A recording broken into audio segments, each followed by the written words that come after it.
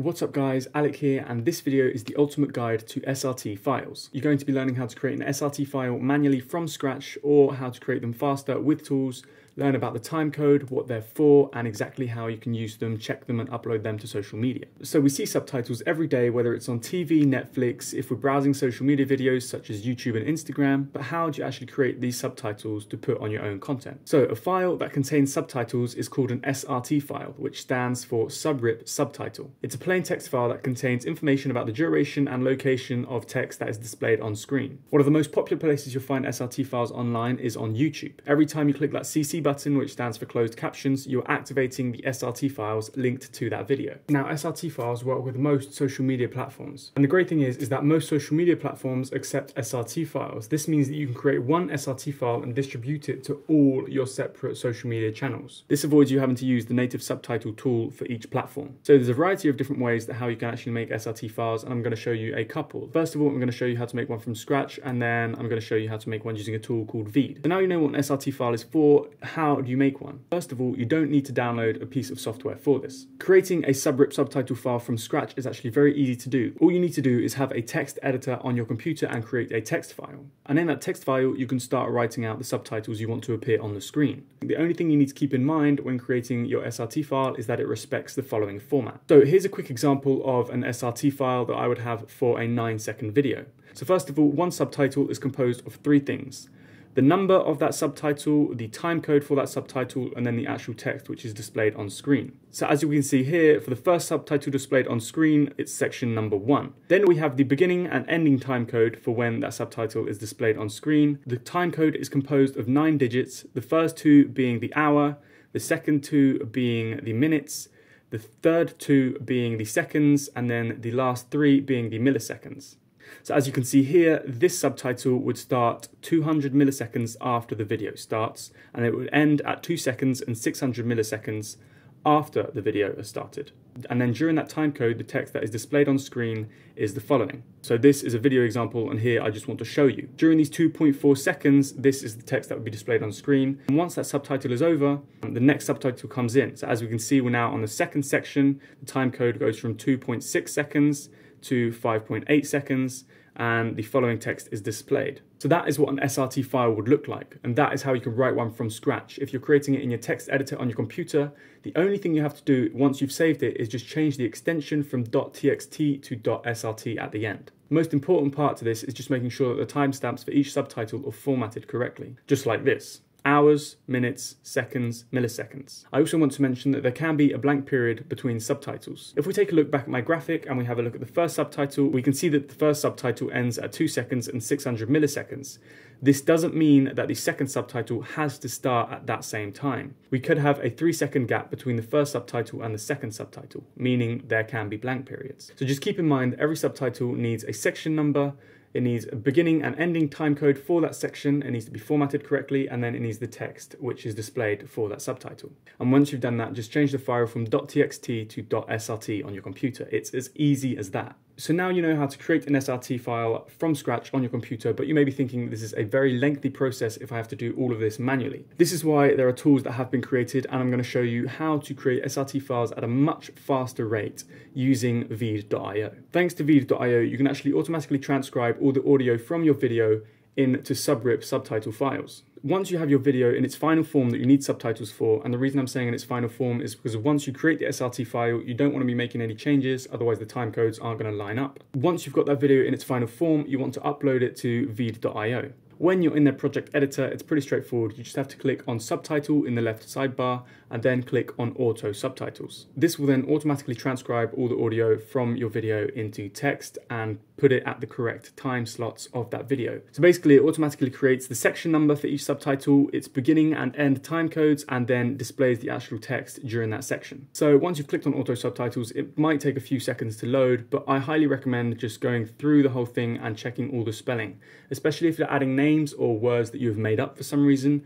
you'll definitely want to be correcting those because VEED is only going to recognize the English language. Sometimes also, if you have a very strong accent or you're talking really fast like I do sometimes, you might have to correct your words. Maybe a little bit of grammar too, but that's entirely up to you. And then once you're happy with the subtitles you have generated thanks to VEED, you can download them as an SRT file. To do this while still being in the subtitle tab in VEED's project editor, all you have to do is click on options at the top right of the subtitle editor, and here you'll have the choice to either download your subtitles as a .srt file or if you want as a .txt file. This is if you want to make further changes to that file. And that's it, you've created an SRT file automatically thanks to VEED without taking hours manually writing everything out. So now you've downloaded your SRT files and they are on your computer, how do you actually use them? So first of all, before uploading them to your social media or you're sending the SRT files off to a client, you might want to check that they work. To do this, you can easily use a software that pretty much everyone has on their desktop called VLC Media Player. If you don't have it, you can download it, it's free. You want to select a video on your computer, and if your default media player isn't VLC, right-click on it to open with and open with VLC.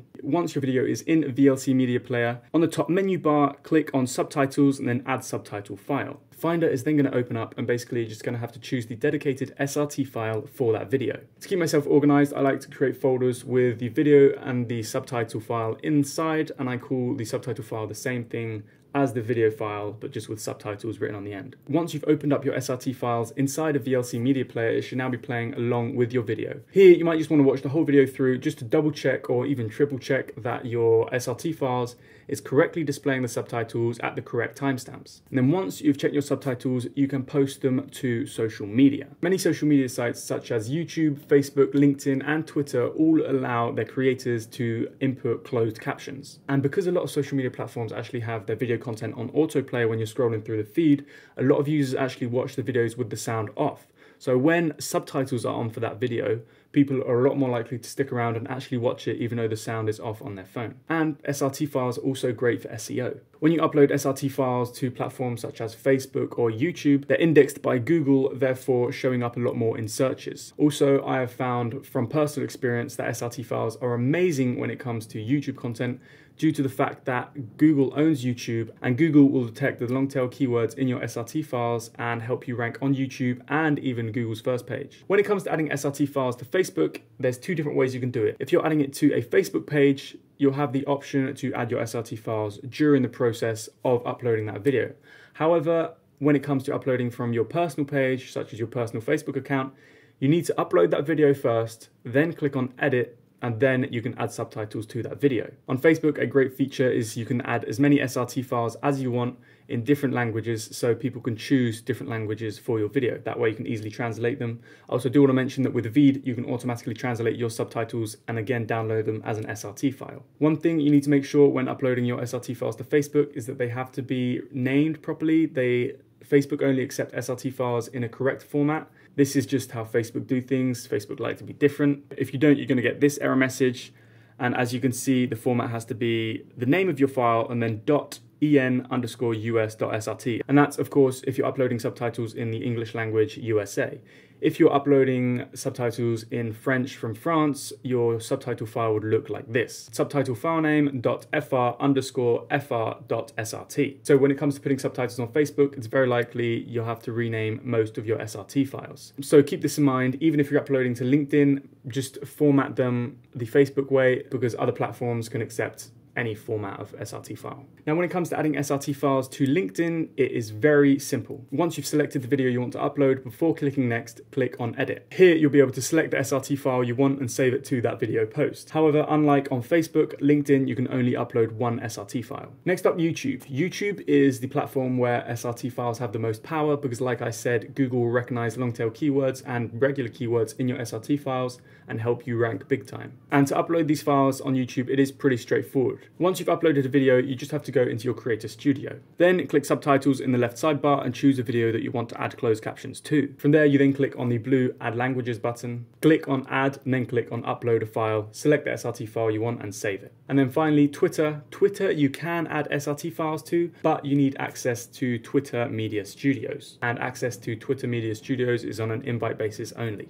So unless you've been invited to access Twitter Media Studio, I would just suggest baked in subtitles to your video, which you can also do with the VEED.io. And that is how you can create SRT files from scratch or using tools You choose how you want to do it. If you have any questions, I would love to answer them down in the comment section below. If this video was helpful and you enjoyed it, please hit the like button. It really helps out the channel. And if you want to see more content like this in the future, hit the subscribe button.